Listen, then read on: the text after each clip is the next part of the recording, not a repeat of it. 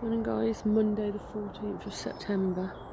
Don't know whether I can pick that up that well on here, but it's really sort of beautiful, really like chilly, and there's a lot of mist around, but with the stillness and the blue sky, just has a lovely feel about it. I think you can see that there as well. Oh.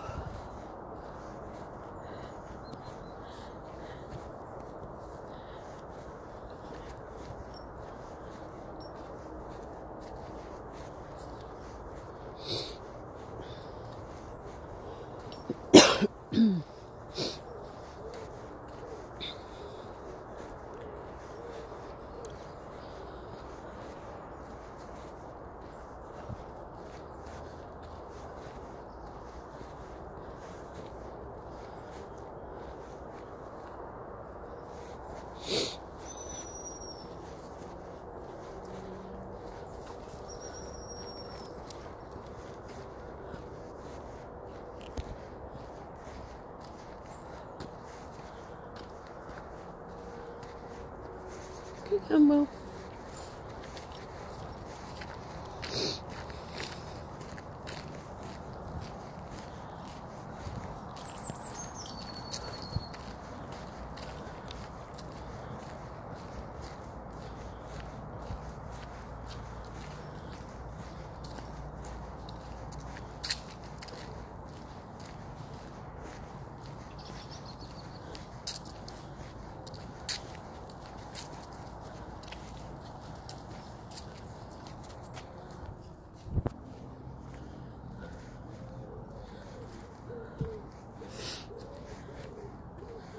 I spent quite a number of hours yesterday sort of sorting through some of the boxes with some of my papers, getting rid of, especially if I've got multiple handouts on stuff, it's taking up space. Then I have sort of got rid of those, or not quite yet, I've put them in a box to get rid of. And it is quite, I suppose, cathartic on the one hand that, you know, you're getting rid of stuff that, well, that you know, you need to sort of sort, I suppose, and you don't really need to keep all of it, but at the same time, I think it sort of leaves, leaves me feeling a little bit. It's a very old sort of, well, I'll call it an old word, but melancholy is the word that comes to mind. It sort of puts you in a very reflective sort of mode. I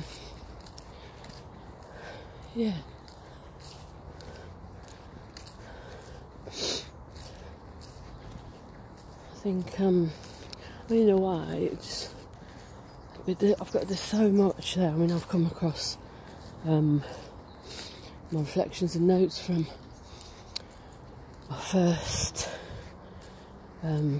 coaching experience that I had from my own coach around 2000. It's about 20 years ago. I've come across a number of times journals, reflections, my thoughts on various things, including what I'm trying to work out, what I'm focusing on, what I want. I suppose it feels like as I'm looking through some of that stuff as well, maybe it's quite a passage of time, because it is, you know, a lot of stuff that I'm looking through and I've got, it does span literally sort of, you know, at least a lot of it 20 plus years. And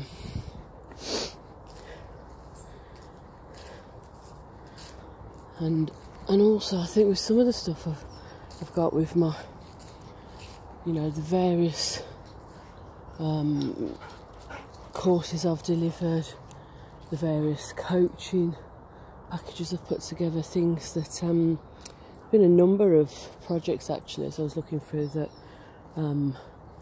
put a lot of time, effort and energy into that, you know, on the face of it at the end of that time may have not quite brought or created what maybe I'd sort of hoped in terms of the work with others,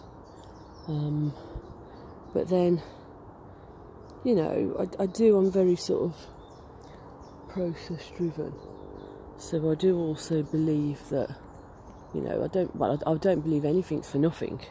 I think it's all, you know, it's all learning, it's all part of the process of what it's enabling you to understand or to reflect on or dig deeper in yourself. But yeah, so I suppose that struck me at one point. It's just so much work I've done, and which I know on one level, but I think when you start to see some of the evidence for that, if you like, and yeah, it's just interesting. I've always said as well, I mean, I'm smiling to myself, I mean, that word interesting, what does that mean? I often say to people, what does that actually mean? It covers a multitude of sins. And I think sometimes when I say interesting, it maybe is because I'm not quite sure what else I might be feeling or what other words you for it. So there are times where it's actually easier in some respects to go interesting.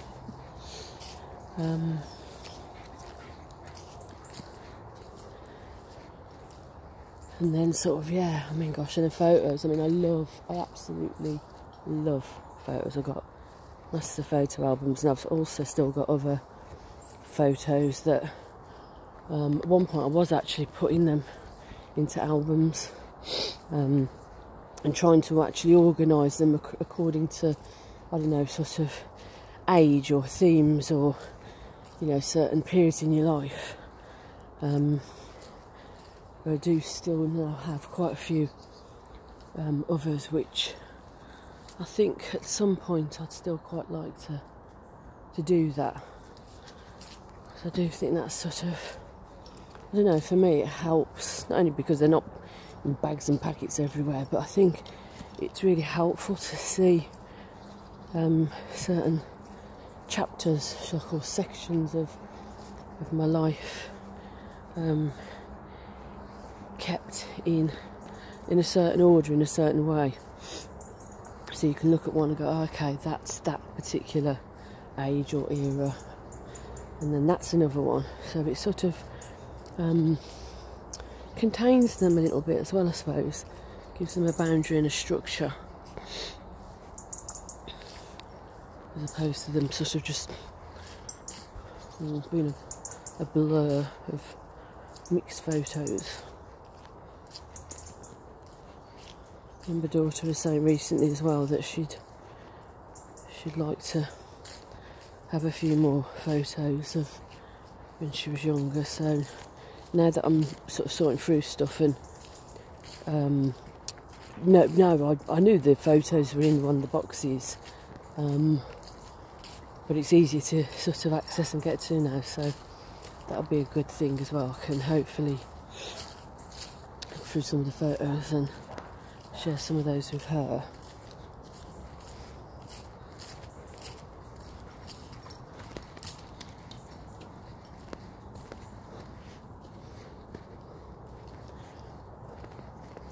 And I also remember sort of thinking to myself, I don't mean this in a morbid way, I just mean in a very, I don't know, practical way really. When you're looking through stuff, I'm thinking, well, it's not happened to me now, or, well, I mean, I don't even wish, sort of like a fire or anything, but forget that for a minute. Let's say, you know, something happened to me now and all that stuff was just sort of sitting there. I mean,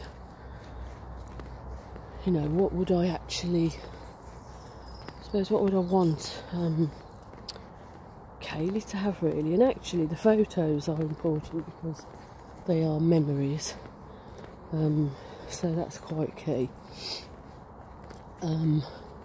Also, I mean, it may not mean, I'm not sure, well, I don't know whether it'll mean, obviously, as much to Kaylee, but I've actually had the Bible I mentioned the other day for, you know, what, 40, so it's 42 years or something, so it'd be nice for her to have that. I mean, it's one of the oldest things I own, and it does, you know, it does mean a lot to me actually on some level, because even if I haven't read it all of the time, you know, religiously, as an adult, I certainly read it and studied it a lot when I was younger, and actually I also did, I've used it on and off at different times in my life, so it has been a constant, if you like, and a support on some level. So I would like Kaylee to have that as well.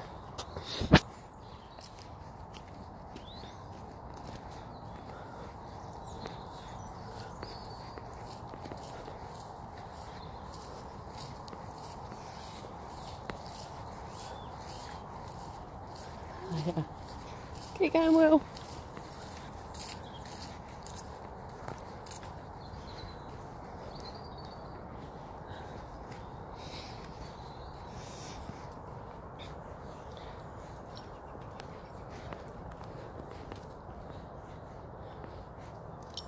And I think, funnily enough, I mean, I'm not in a position to really, certainly pass a lot on in the way of, you know, money or property in that sense.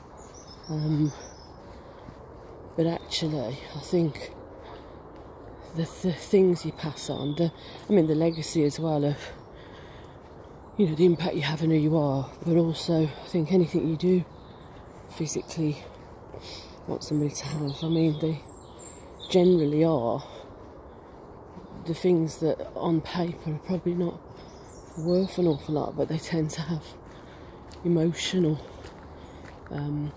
content and sort of memories linked to them and so on. So, yeah.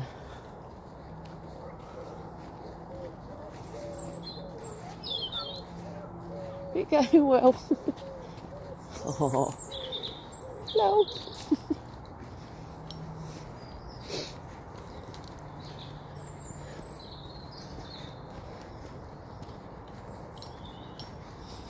So, yeah, I suppose those are. Keep going.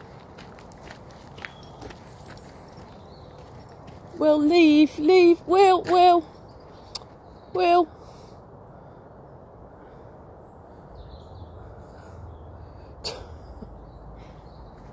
Oi, come on you, Will.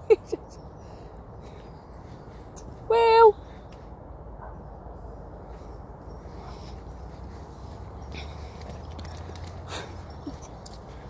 Oh, that's funny.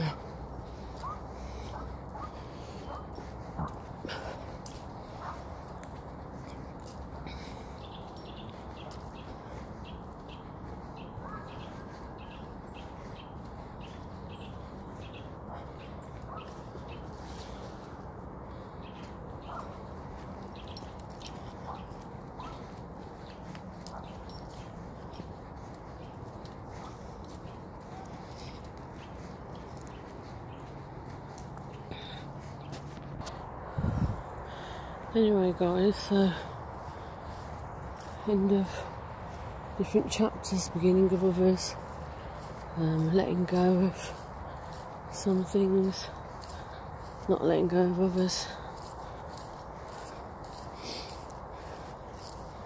sort of mix of, yeah, sort of, I think it's acknowledging as well in the letting go of, even though that can also be quite therapeutic, I think there is also can be tinges of, you know, sort of sadness and sort of losses, because there are, as much as there are many happy moments and happy memories, you know, within many years there's also you know, a number of losses as well. So